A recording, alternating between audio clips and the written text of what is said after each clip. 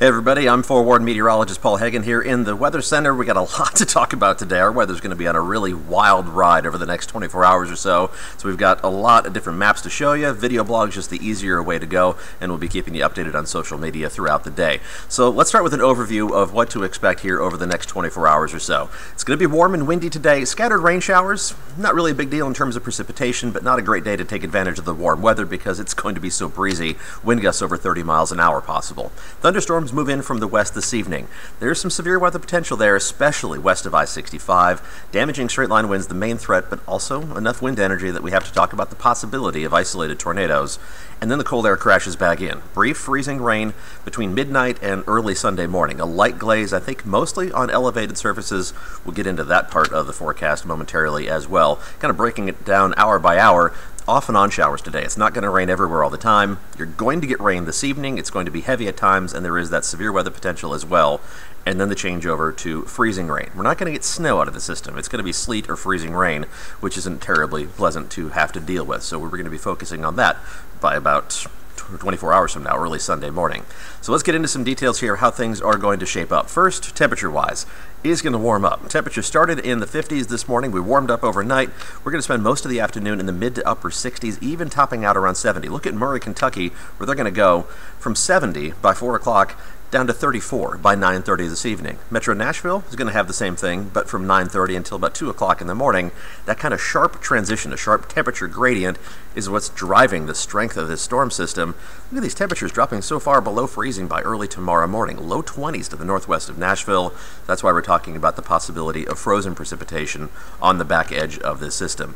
In terms of the wind gusts today, between 20 and 30 miles an hour for most of the day, but we're going to be seeing those gusty conditions again tomorrow as well as the wind direction just turns around out of the north as well. In terms of the timing of the severe weather threat, that's going to be moving in from the west after the sun goes down this evening. So let's break it down, look at a couple different forecast models here. Off and on showers, just kind of that hit and miss pattern, no real organization to it throughout the day. And then by early evening, we see in northwestern Middle Tennessee the beginning stages of that line of thunderstorms developing, and the individual storms are basically going to move along the line from southwest to northeast. The line itself will move west to east across the midstate, moving into Metro Nashville around 9-10 o'clock or so, and then advancing farther to the east, but with a diminishing severe weather threat after about 11 o'clock this evening. That's not the only forecast model we look at. A different one is called the HRRR, the High Resolution Rapid Refresh Model. I'm going to step through this hour by hour, and it has very similar timing for us, with scattered showers giving way to a better chance of stronger thunderstorms moving in. And again, for Metro Nashville, looks like the same timing, around 9-10 o'clock or so, and then moving farther off to the east as we head towards about midnight. So if you wanted to kind of just average out the differences between the various models, between 5 p.m. and 9 p.m. for western and northwestern Middle Tennessee, the greatest severe weather threat.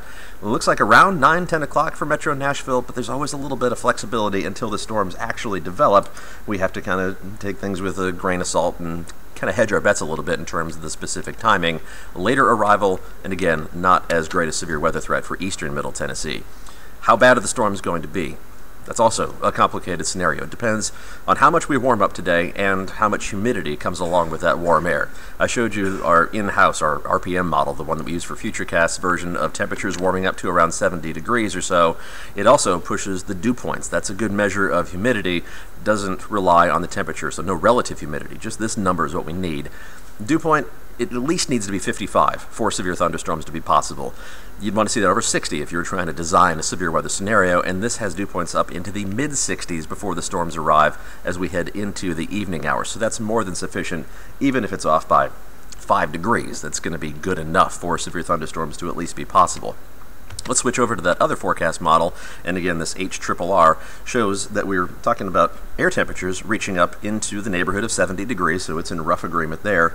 But even a degree or two difference, if we maybe only make it up to the mid-60s, instead of around 70, that reduces the size of the powder keg that's available for thunderstorms to potentially become severe.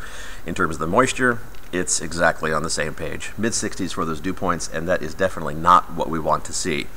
So we add up all the different factors in terms of temperatures and humidity levels and wind speed and wind direction throughout the atmosphere. It gives us these different statistics that we can measure, first of all, in terms of the amount of energy in the atmosphere. That's a statistic, easy for me to say, we call CAPE, Convective Available Potential Energy. I wrote yesterday, it sounds like word salad, but it just basically means storm fuel. You don't want to be in the blue on this map. So we're going to wind it forward in time from 5 o'clock this evening, and you see that those numbers get a little bit better. The blue disappears as we head through the evening, but the gray is still good enough. And this is just for surface-based energy. You want to look at just the lowest about half mile of the atmosphere or so, and then you see a more ominous scenario. It doesn't have to necessarily go up right from ground level.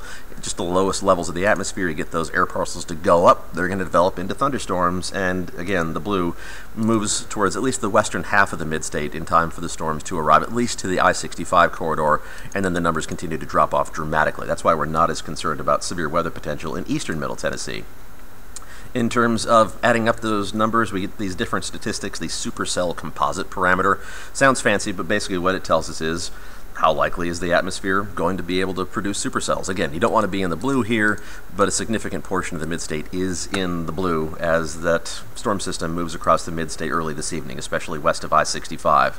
This statistic shouldn't require any explanation. The significant tornado parameter, again, you don't want to be in blue here. You definitely don't want to be in yellow. So as those storms are developing, that's when they're going to have the greatest potential to rotate. More of a straight line wind threat taking over as the storms advance farther to the east, but you still see those little flecks of yellow embedded within the area of blue. So we're going to have to watch very carefully for signs of rotation as all of that continues to move farther and farther east.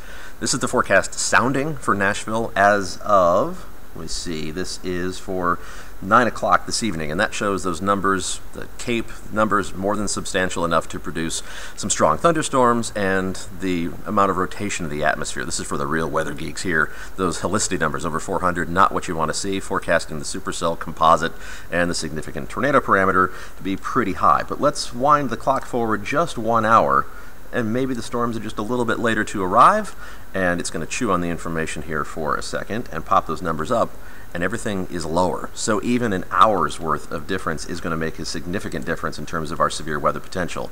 An ensemble forecast, mashing up a bunch of different forecast models, this one has a slightly better scenario for us. It keeps the best instability, again, that storm fuel, farther off to our southwest, but still about a 50-50 chance that the atmosphere is ready to go for severe weather.